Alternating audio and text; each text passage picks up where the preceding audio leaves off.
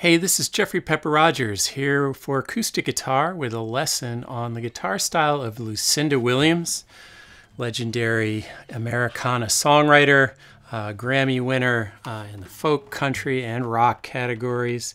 Also an artist with deep roots in blues and known for the way that she kind of combines the sounds of roots music with a distinct sort of southern literary sensibility in her songwriting.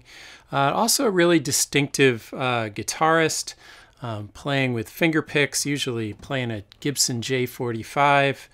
And in this lesson, we are going to dig into some Lucinda Williams songs to look at how she plays them and kind of the underpinnings of her songwriting.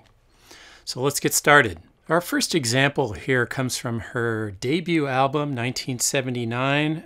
It's called Ramblin' on My Mind. It was actually a collection of blues covers and included 3 Robert Johnson tunes, including the title track, which is the basis of this example. And she played a 12-string. She played in standard tuning, so she did the songs in her own way rather than kind of trying to copy the Robert Johnson recordings.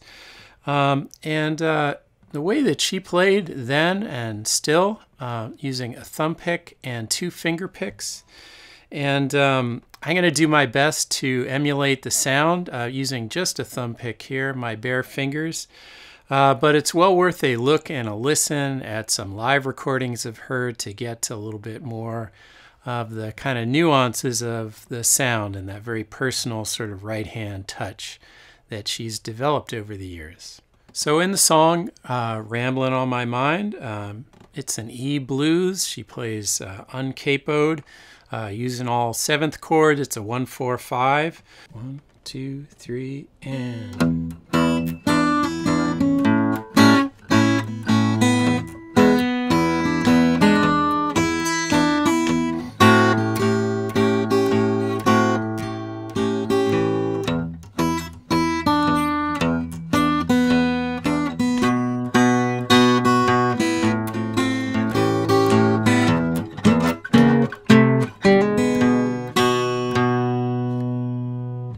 So next, let's go to her self-titled debut album from 1988. It's actually her 2nd album of original songs, and began a collaboration with Gurf Morlix that lasted for several albums, a great lead guitarist and producer.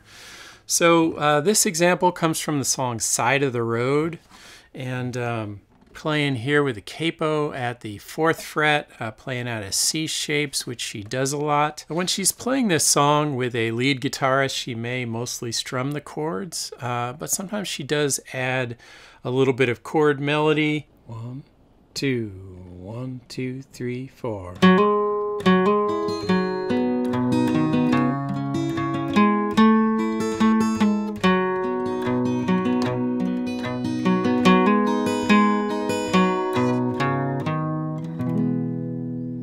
Next, let's go to her song Sweet Old World. Again, working with Gurf Morlix, but she actually remade the album 25 years later, came out as This Sweet Old World. And this example is based on that redo version. Her guitar is more prominent, slower, also lower. She lowered the key down to playing capo 2, again using C shapes here. And for the C, she'll typically use this C over G shape. So add that 6th-string 3rd fret note on there. And then on C, she'll often play it this way with the C in the bass. So C over G and F over C are typical fingerings for her. But this Sweet Old World is really a strumming style, but she uses her thumb pick basically like a flat pick. 1, 2, 3, 4.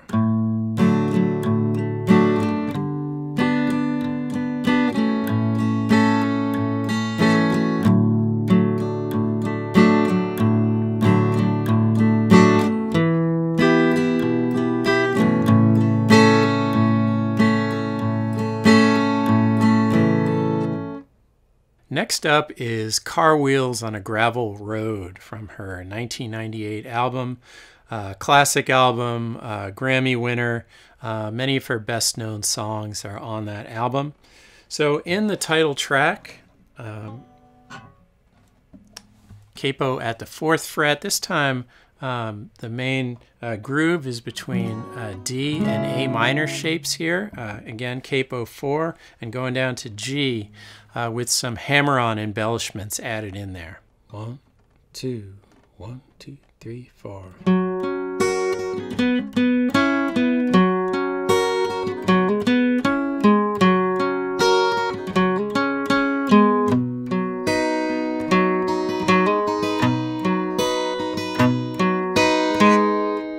Another great song off the Car Wheels album is Jackson, really reminiscent of the traditional folk songs that she grew up playing, and a really simple 3-chord song, which she plays in a kind of a thumb brush style, thumb strum style, a little bit like Maybelle Carter.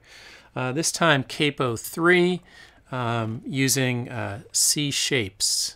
And here's what that sounds like. 1, 2, 3, 4, 1, 2.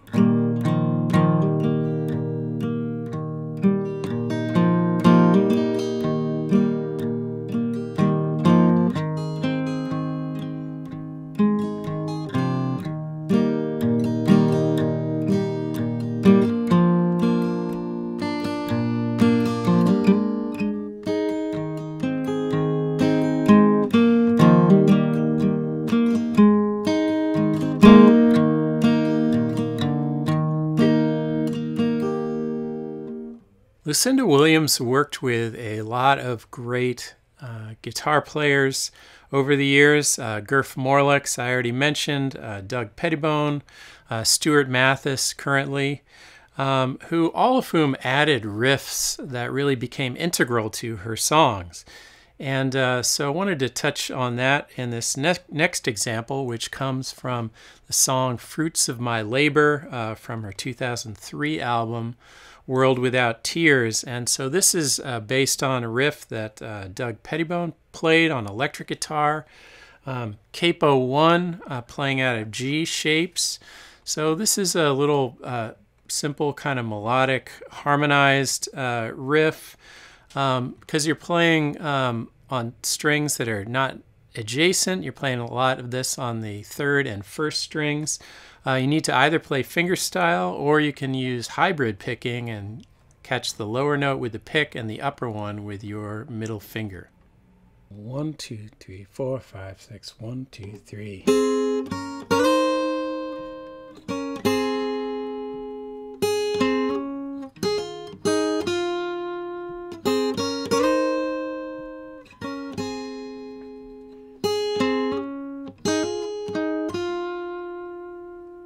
The next example is based on her song The Ghosts of Highway 20, a song really reminiscent of traditional ballads and Bob Dylan tunes for sure. The album version of this is actually in D minor, but the example that I'm going to play here is based on her live version, which she tends to play in E minor. It has an alternating bass finger-picking pattern, very sparse, mostly just built around that bass. 1, 2, 3, 4.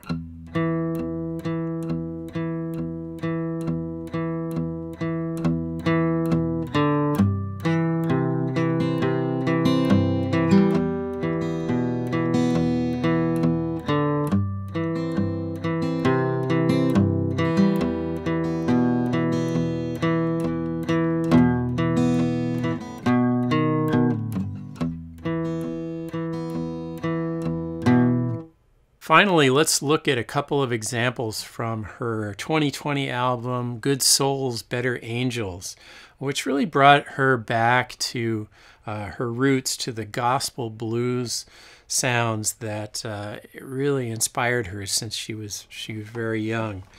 So this next example is inspired by her song, Pray the Devil Back to Hell, from that album. From the rhythm pattern that she played, capo 3 playing out of E shapes here, E7, our only chord move is from E7 to C over G. The percussion here is a real important element. So coming at those strings with the right hand with a little bit of slap that's going to create those backbeats that I've got here. 1, 2, 3, 4.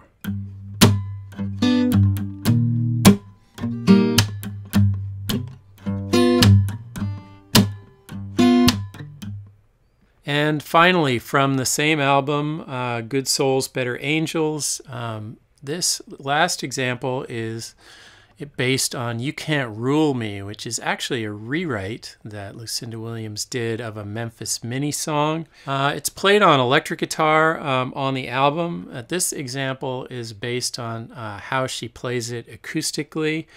Again, capo 3, like the last example, playing out of E shapes. This is all on one chord. Just mostly bass notes and slaps, like a kick and a snare kind of a sound. And here's what you get. 1, 2, 3, 4.